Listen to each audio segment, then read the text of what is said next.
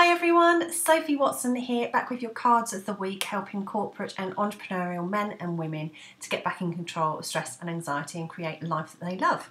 So this week the cards are really interesting. The first card that we've got is the compass, and I'm going to read what it says from the book because it's about you really paying attention this week. So it says, you're entering into uncharted territories right now and can expect wonderful new experiences.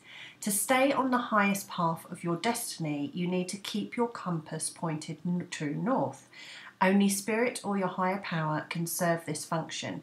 Money, prosperity, prestige, romance, and other material achievements can't help you find your true path. They are simply things that you may experience along the journey. Know that spirit is working in your life, so even if you feel lost temporarily, it will be easy to find your way. Have faith and trust, for your compass with spirit as true north will ensure that you'll never be lost, even on a starless night when all seems dark.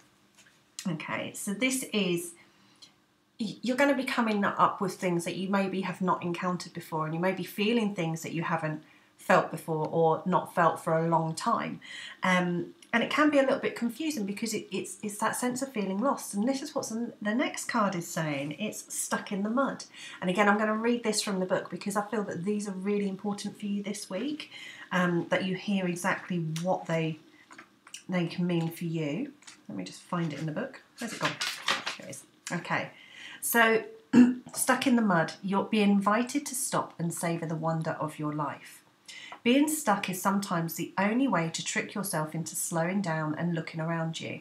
In fact, this is a sign that you need to shift your focus away from what you're doing and place your attention elsewhere. Struggling will only get you into an even muddier place. Now is not the time to move forward, but to observe. Clarity about your circumstances will come a little later. Stop and find the joy in what you've been overlooking. Soon you'll be out of the mud, but for now, be still and know that Spirit has a plan for you. Okay, so it's about you not worrying about what's going on, but actually just taking a step back, just chilling out for a little bit, not worrying about these things so much. And it's you just observing and not actually doing stuff. So have a look, just take a step back, look what's going on. It feels like you may be a little bit lost as to what direction you're going in at the moment. So just take a step back. Is there something that's not quite working out for you? Or do you need to really focus on where you're going? And have a think about that. What is maybe holding you back? Is it a relationship, which is the next card that we've got? So it may not be a personal relationship. So this is the coming together, and it was in reverse position. So this may be a relationship that's not beneficial for you. So it could be a working relationship. It could be a personal relationship. It could be friends, whatever. It's a case of, are you giving too much and not receiving anything in return? Or are you constantly trying to improve that relationship but actually not getting very far with it? It could even be the relationship with yourself. So are you maybe not connecting with yourself enough? And that can be why we're stuck in the mud as well, because we've lost who we are.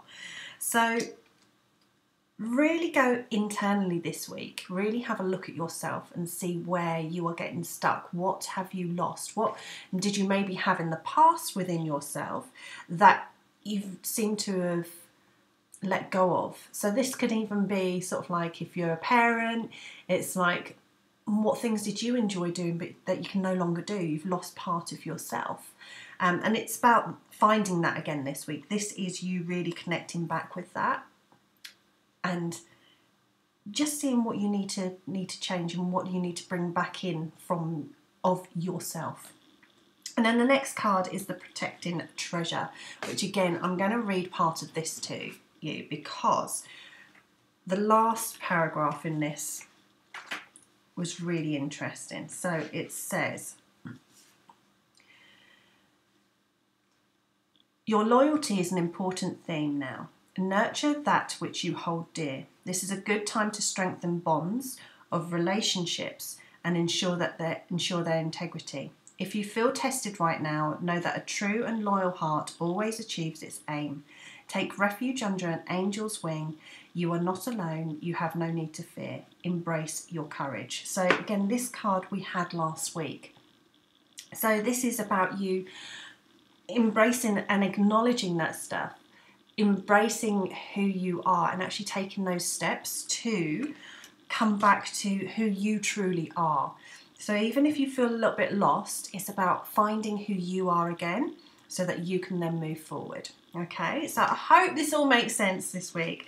It is really, really interesting. It's just to recap, it's about you finding out who you are again and letting go of those things that are maybe not so beneficial for you, but acknowledging those relationships that maybe aren't quite right anymore, or aren't truly balanced with you.